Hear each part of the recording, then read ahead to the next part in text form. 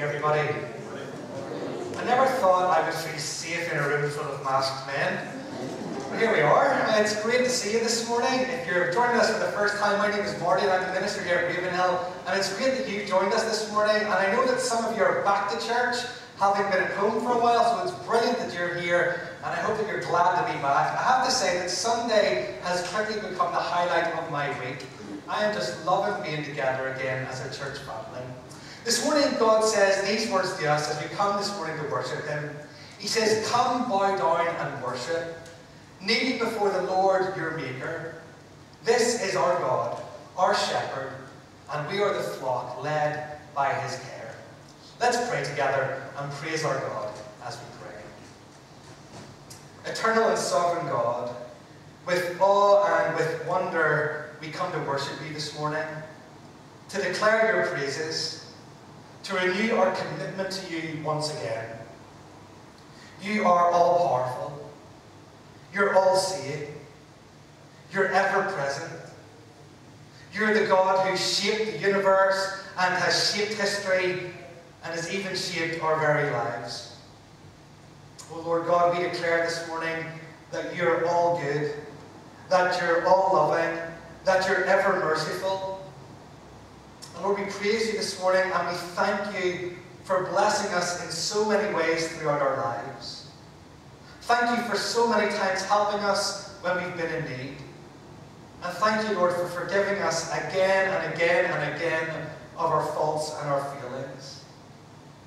Oh Lord, you are the one true God. You're always faithful, you're ever constant. Lord, you always challenge us with what is right, and we thank you for that.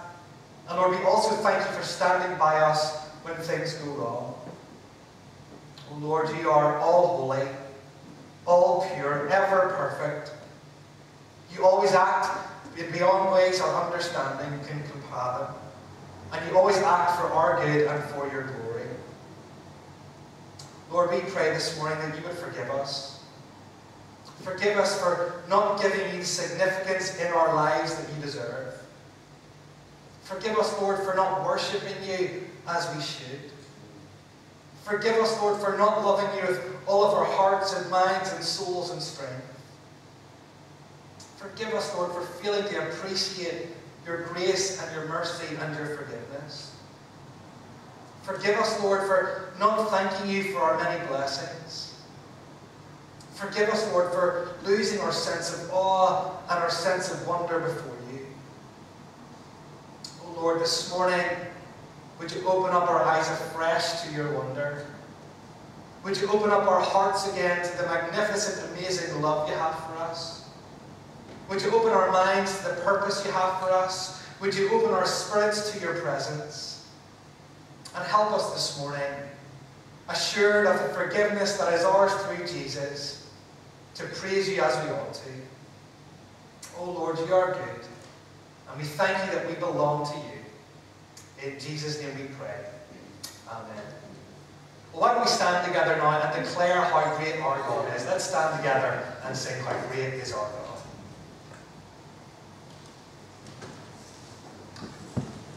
Love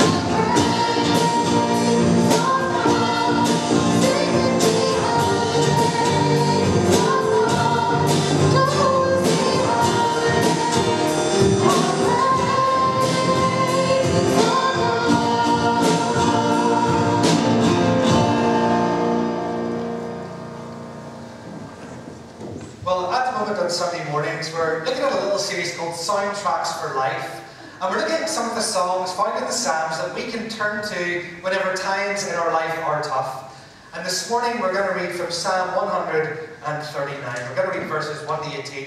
It'll be on the screen, so I do encourage you to read along. But let me read to you God's Word. For the director of music, of David, a psalm. O Lord, you have searched me and you know me. You know when I sit and when I rise. You perceive my thoughts from afar. You discern my going out and my lying down. You are familiar with all my ways. Before a word is on my tongue, you know it completely, O Lord. You hem me in behind and before. You've laid your hand upon me. Such knowledge is too wonderful for me, too lofty for me to attain. Where can I go from your spirit? Where can I flee from your presence? If I go up to the heavens, you're there. If I make my bed in the depths, you are there. If I rise on the wings of the dawn, if I settle on the far side of the sea, even there your hand will guide me.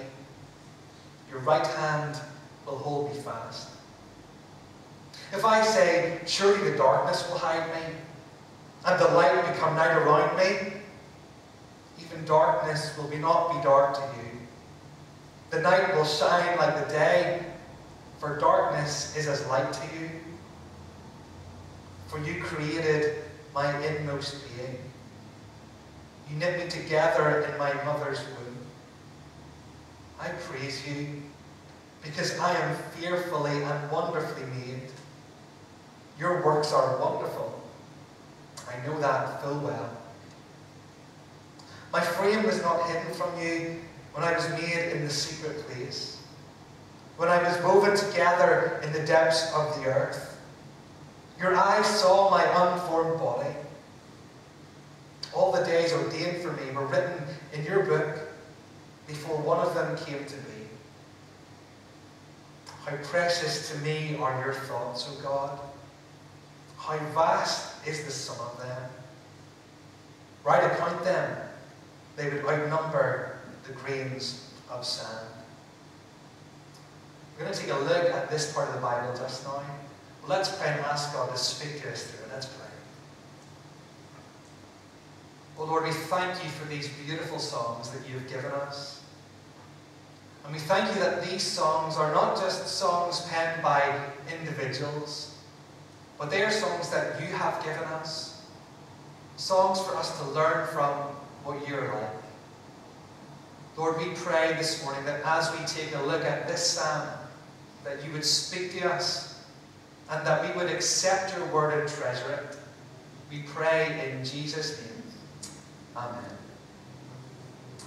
According to modern psychology, one of the things that all of us need as humans is to feel significant. At some level, we all need to feel like our lives count for something, that we matter. It's true, isn't it? All of us desire in some way to feel significant and important in this world that we live in. Of course we do. But is it not true that from time to time, or maybe very often, whenever we think about our lives, whenever we stop and think about our lives, we feel very insignificant? I wonder, over the time of lockdown, did that happen to you at any stage? Whenever everything that you used to do had stopped, whenever you weren't as busy, whenever you had time to think, were there times over the past 20 weeks or so that you questioned your significance? I reckon there are times like that in all of our lives. Whenever we reflect upon our lives and think to ourselves, am I really significant at all in this world? From my experience and from my observations, I think there are three things that can very often make us feel like we're not significant at all. The first thing I think that can make us feel completely insignificant is whenever we look at the universe. Whenever we take a step back and consider the vastness of the universe. Virginia Woolf, in her novel Night and Day, one of the leading characters in it said this: when you consider the things like the stars, our affairs don't seem to matter very much, do they? Have you ever stood back and just considered the vastness of space and just how small and physically insignificant you are? Take a look at this photo, this next one. Do you see that little dot there? Some of you can't see it, it's so small. You see where that arrow's pointing? Where that arrow's pointing is a little tiny small dot. And that photo was taken in 1990, and that photo is from the Voyager 1 spacecraft, and that photo was taken 6 billion miles from the Earth. Sorry, 6 billion kilometers. We're in the metric here, aren't we? And you can hardly see it. From 6 billion kilometers, we are just a pale blue dot. Reflecting on this, an atheist scientist and thinker said these words, and again they make us feel very small. Listen to what he said, they're up on the screen. He says, look again at that dot. That's here. That's home. That's us. On it, everyone you love, everyone you know, everyone you've ever heard of, every being who has ever lived out their lives there. The aggregate of our joy and suffering, thousands of confident religions, ideologies and economic doctrines, every hunter and forager, every hero and coward, every creator and destroyer of civilization, every king and peasant, every young couple in love, every mother and father, hopeful child, inventor and explorer, every teacher of morals, every corrupt politician, every superstar, every supreme leader, every sainted sinner in the histories of our species lived there on a mote of dust, suspended in a sun ideal.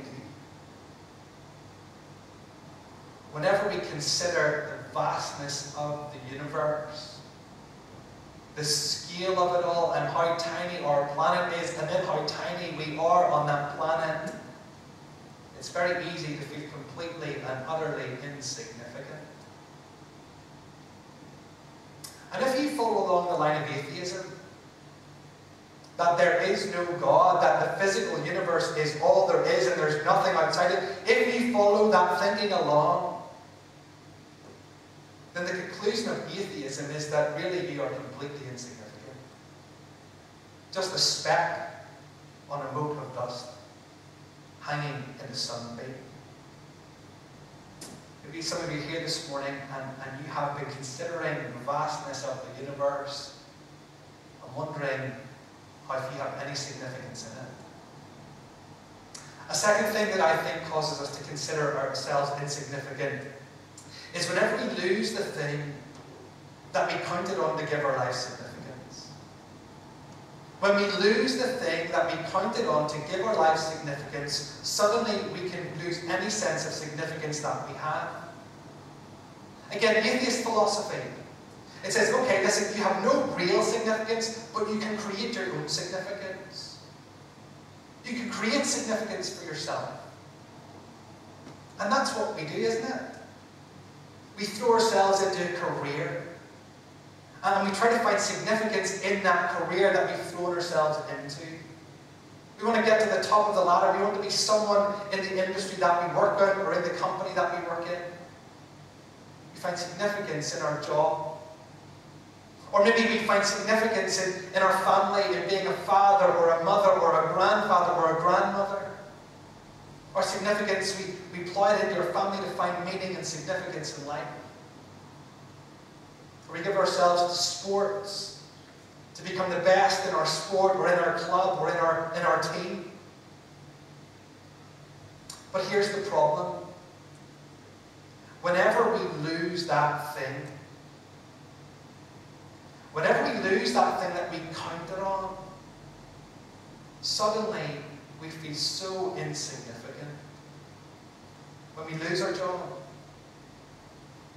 when we lose that loved one we cared for, when we lose our health, and health was everything to us, when we lose our mind or our memory or our intellect, and education was the thing that gave us significance. When we lose our home or our possessions and stuff, we find our significance in stuff. When that is taken away, we feel insignificant. Or when we lose our power or our position or our status. Or when we lose our morals or our principles or our values. You see, the world around us says that to find significance, you must find it yourself and give yourself to something to find it. And the problem is, though, whenever that's taken away, we're lost. Maybe over lockdown, you experienced that to some degree. Not being able to do the things that you felt gave your life significance. And you felt at sea, lost. A third thing then that I think leads to us feeling insignificant is when we compare our lives with others. When we look at others around us and we start comparing ourselves to them. There is a generation of us, it's my generation and below, and we spend hours of our lives on social media looking at the lives of other people. We look at our friends, we look at leaders, we look at influencers, we look at celebrities, and we actually choose to do this. We click follow. And we spend hours of our lives looking at other people, comparing our lives to their highlight reels that I put up there. And here's what happens. Whenever we compare our lives to the highlight reels of other people, we feel insignificant. We don't have the stuff they have. We don't have the influence they have. We don't have the seemingly perfect family life that they have. We don't have the relationships and friendships they have. Look at them, they're significant. But we're not. I wonder, is any of this resonating with you this morning? I wonder, do you feel a sense of insignificance at times in your life? Well, this morning I've got great news. And it's not news that I've made up. And it's not wishful thinking. I have great news from the Bible. I have great news from God's lips. I have great news from God's Word. And the great news is that you are significant. Yes, the universe is massive, but you are significant. You're significant to God. And that's what Psalm 139 shows us really, really beautifully in the most beautiful poetic language I think we can find in all of Scripture. The first thing that shows us we're significant from this psalm is that the all-knowing God knows you. The all-knowing God knows you. He knows me. I wonder, would you be happy to read out the next few verses with me, verses 1 to 6. Can we put them on the screen, Andrew? Can you see that okay? Would you be happy to read this out loud with me? You need to say yes if you're in, because if not, this is going to be... Are you in for this? Yeah. Okay, let's read this together. And remember, okay, so it's David writing this psalm, but he's writing it for a choir master, which means he's writing it for God's people to say. So what we're going to read here is personal to you, if you're one of God's people. Let's read this out. O Lord, you have searched me and you know me. You know when I sit and when I rise. You perceive my thoughts from afar. You discern my going out and my lying down. You are familiar with all my ways. Before a word is on my tongue, you know it completely, O Lord. You hem me in behind and before. You have laid your hand upon me. Such knowledge is too wonderful for me, too lofty to attain. Do you see what God knows about you? You're just a speck on that little pale blue dot. And there is a God who created the whole universe, and He is so holy and so big and so powerful and so much bigger than we can fathom or understand. And yet, you know what He knows? Well, He knows when you stand up, and He knows when you sit down, and He knows everything you do in between. He knows whenever you leave the house to go to Tesco's to pick up the milk. He knows everything you do. He knows the things that you say, the conversations you have. He knows your deepest thoughts. He knows those things that trouble you, and also those things that give you joy. I can understand why David says in verse 6, such knowledge is too wonderful for me, too lofty to attain. Because it really is mind-boggling, isn't it? The God of the universe knows you, and you, and you, and you, and you, and you, and me. He knows us. That, folks, brings in itself our significance. The fact that God knows you and is interested in your small, insignificant life, and in my small, insignificant life, in and of itself, gives us great significance. A number of years ago, U2 played at the Odyssey Arena. I think it was 5 years ago now. And Emma and I, well, we had VIP passes. Very nice. So what that meant was that whenever we got there, and we walked past the big queue outside, and seeing people look at us with envy was wonderful. And then when we went in, we were brought into a special kind of bar area, and we had access to free food and nibbles and drinks, and we could stay there for as long as we wanted before the show. And I imagine there were some, Z-list celebrities in there too, but that was lovely. And then after we left there, we were ushered into a special door into the auditorium.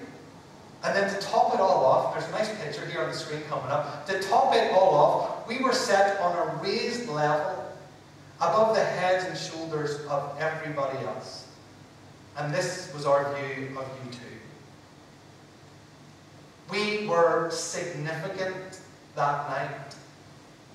We were VIPs, very important people. But you know why we were VIPs? It wasn't because of anything we'd done. It wasn't because of any achievements that we had. It wasn't because of who we are. We were significant that night because someone significant knew us. The Edge's dad was a member of Malahide Presbyterian Church where we belonged. The Edge, if you don't know where have you been living, he's the guitarist in U2, just in case, okay? His dad knew us. His dad knew us. And his dad was the one who got us tickets, family and friends tickets. We became significant because someone significant knew us and valued us. And this morning, that is the way it is with you. You're significant because the God of the universe knows you, and He values you, and you're important to Him, and your life matters to Him. That is the first thing we see in this psalm that shows us that we are significant people in the eyes of God. A second thing that shows us we're significant is that the all-present God is present with us. The all-present God is always present with us. And again, that shows that we're significant. We're going to read again from the passage. The words are coming up, so you did a good job last time. If you can read it even louder this time, though, it's a bit like Sunday school. You get a big sticker at the end. Let's have a go. Let's have a go. David says this: where can I go from your spirit? Where can I flee from your presence? If I go up to the heavens, you are there. If I make my bed in the depths, you are there. If I rise on the wings of the dawn, if I settle on the far side of the sea. Even there your hand will guide me. Your right hand will hold me fast. One of the things that the Bible teaches is that God is present everywhere. That everywhere you go, God's presence is there. Whether you feel it or experience it or not, it is there according to the Bible. But what the Bible also teaches is that God's people have His presence with them in a very special way. David, if you're not sure who he was someone who lived a number of years before Jesus, about 1,000 or so. And he was the king of Israel. And whenever he was becoming king, a prophet came to him, and a prophet anointed him with oil to signify that he was the next king. And then what 1 Samuel tells us is this. It says, the Spirit of God rushed upon David from that day forward. God's Spirit, God's presence, from that day forward, from the moment he was anointed with oil, from that day forward, God's presence was with David in a special way. And I don't know if you recognize this, but that is true for you if you're a follower of Christ. If you are a follower of Jesus Christ, if Jesus Christ is the one that you've trusted as your Savior, if Jesus Christ is the one you're living for as your leader, then what the Bible tells us is that whenever you believed, you were sealed with the Holy Spirit. That God's Spirit came to dwell in you and with you. Do you recognize this morning that as one of God's people, God is present with you at all times in a special way? God is present with you. How amazing is that? Does that not show that you're significant? That wherever you go, the Lord is with you. That His presence is near. And you see, whenever God goes with you, and you'll have seen this, if you're a Christian, you'll have seen this in your life, He doesn't just kind of passively go with you. No, God goes with you and He blesses you, or He sustains you, or He strengthens you. How many times have you seen the blessing of God in your life? How many times have you been in a place where you don't feel like you can carry on in the Christian life and He sustains you? How many times have you been at a low point and the Lord, by His presence, has picked you up? You're significant to God. And a sign of that significance is that He is present with you at all times, blessing you and guiding you and leading you and sustaining you. He's not just passively walking beside you. He's actively working for your good. Does that not make you significant? Does that not make you someone of value and of worth? The last thing that we see then in this psalm, and again, the last thing that we see that shows us our significance, is that the all-powerful God made you. God made you. With all your quirks, with all your different personalities, with all your different habits, with all your different colours of hair and colours of eyes, the Lord made you. And again, we see it in our passage. Let's read these verses together from 13 down to 16. For you created my inmost being. You knit me together in my mother's womb. I praise you because I am fearfully and wonderfully made. Your works are wonderful.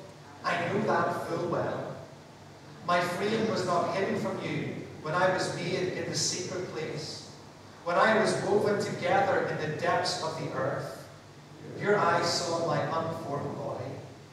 All the days ordained for me were written in your book before one of them came to be. Two of the most significant people in my life are my children. They are two of the most significant people in my life. And I know they're significant to you because we're a church family who love kids. But let me tell you something. They are infinitely more significant to me. And why are my my kids so significant to me?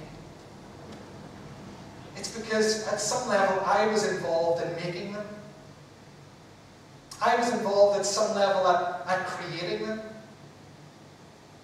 And so because I am their father, because I was involved in making them, then they are so precious and so significant to me. But here's the thing that I know. I didn't make my kids. I did nothing. The Lord was the one who made them. As my children developed in Emma's womb, the Lord, and it says woven here, but the word is embroidered. He embroidered them together. The Lord gave them their personalities, which are so different from one another. The Lord decided how many hairs they were going to have on their head. He also decided at what stage they'll lose those hairs when they're older. The Lord did this amazing work by knitting together my children. He made them. It is completely and utterly miraculous. Even people who have studied the human body cannot conceive or get over the intricacies in them. How our blood vessels and capillaries and all of that stuff fit together, how our organs all work so perfectly together, how we develop all of that stuff. We understand it to some level, but ultimately it's completely and utterly mind-blowing. But do you realize that the Lord has made you? The Lord knit my kids together in the womb, but He also knit you together. The Lord gave my kids their personalities and their quirks, and He did it for you too. The Lord even ordained where you would live and who would be in your family and what you would do with your life. You see the way my kids are significant because I made them?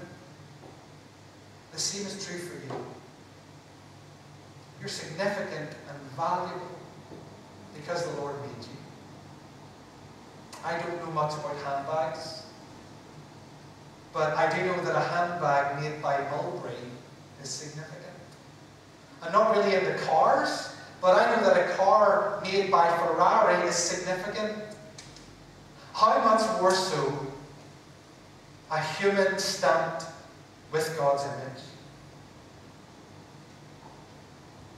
Folks, this morning, if you're here and you're questioning your significance, if in 1 year or 2 years or 5 years or 10 years, everything that you've loved has lost, and you're questioning your significance, turn to Psalm 139. You may not be significant in the world's eyes. Physically, you're not significant at all in the universe. But you are hugely significant to the Maker of heaven and earth. So significant, in fact, that He sent His Son Jesus to die for you. That's how significant you are this morning. Please, will you do something for me? Will you stop looking to other things for your significance today? Stop looking at the things the world says make you significant. Just stop it. You'll never find true significance there. And instead look to God. Find all of your significance in Him. This morning you are significant to God. And my prayer is that as you grasp that He will become more significant to you. Let's pray together. Gracious God, we thank You so much that You value each one of us here. We thank You that each of us here this morning are important in Your eyes. We thank You, Lord, that everyone matters to You, none more and none less. Father, we pray this morning for those who have lost this perspective. We pray, Lord, for all of those who feel completely insignificant in this world just now. Father, we pray for those who've been told there is no God. For those who look out at the vast universe, believing that they are simply a speck of dust on a mote of dust. Those who have been told by the philosophy of atheism that they have no real value or worth. Father, we pray too for those who have been brought up in a verbally abusive home. Those who from childhood have been told they're worthless, nothing, nobodies. Father, we pray too for those who try to find significance in things that have now gone, leaving them with a deep sense of loss and emptiness and insignificance. Father, we pray too for those who obsessively compare their lives to others and question whether their life matters at all. Father, for all of these people,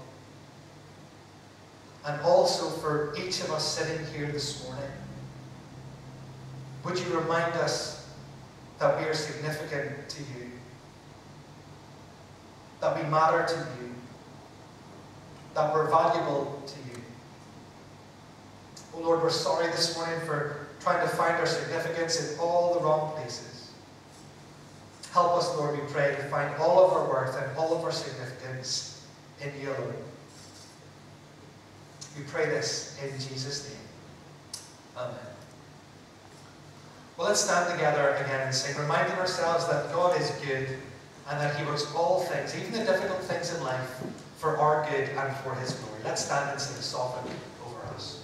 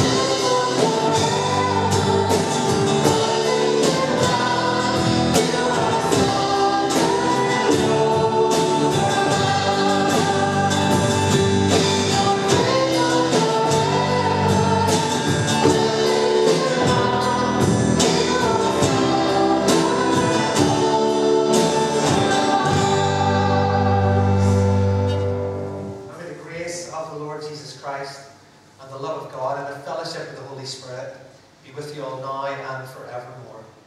Amen. Can I ask you to please take a seat?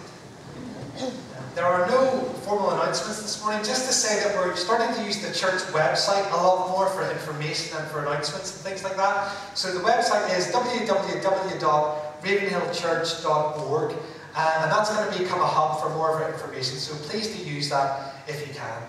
Okay, I would like to dismiss now those of you who've got children in Shine or in the creche. You can go and get them.